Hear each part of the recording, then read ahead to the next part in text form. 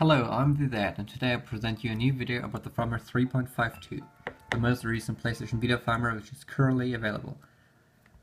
I showed you a video about the game Puzzle Scapes for version 3.52, and progress was made, so I'm just gonna link the files in the video description and you can just check the video so you know what you have to do. So you pretty much start the game.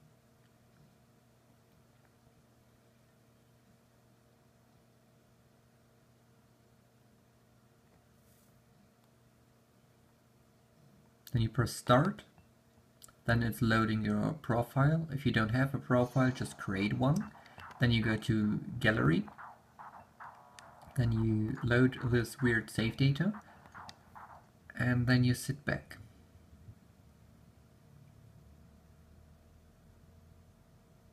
And there we go, half-byte loader for the Puzzle Scapes game on version 3.52. Keep in mind that this half-byte loader is really restricted. I also had no time to install new homebrews because this is the 4 GB memory card because I had to test something. So yeah, the half-byte loader via Puzzle Scape